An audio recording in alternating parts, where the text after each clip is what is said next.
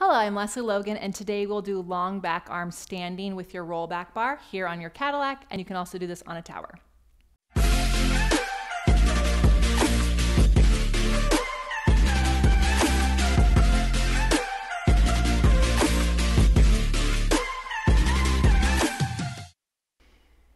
So long back arms is known very much for its reformer version, which not many people love.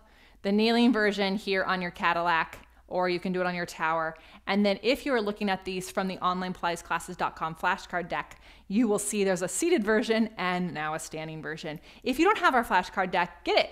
It's great even if you have a tower because most of the exercises can be done on a tower.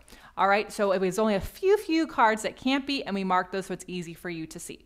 So with your long back arms, you'll have a roll back bar here. You'll see also in the cards that there's a version with the standing arm springs.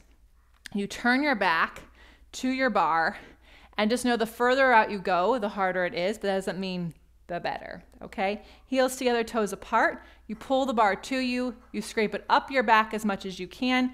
You now have no tension. You have to keep the work for yourself. Reach the arms back, down, and in. I could step a little bit more forward, but that's about it because then I'm gonna start rounding my shoulders. So you are supposed to lose tension. And again, you have to create the exercise yourself back there standing. And if you relax and just let the arms do whatever, or let the springs do whatever, you'll notice that when you re-engage the springs, it's not a lot of fun. So 3 to 5 in each direction. If that's going well, do it with the arm springs and notice that that will show off your asymmetries a bit more. Also, check us out at onlinepilatesclasses.com. We have 50-minute Cadillac tower classes every single month, and we like to do life better.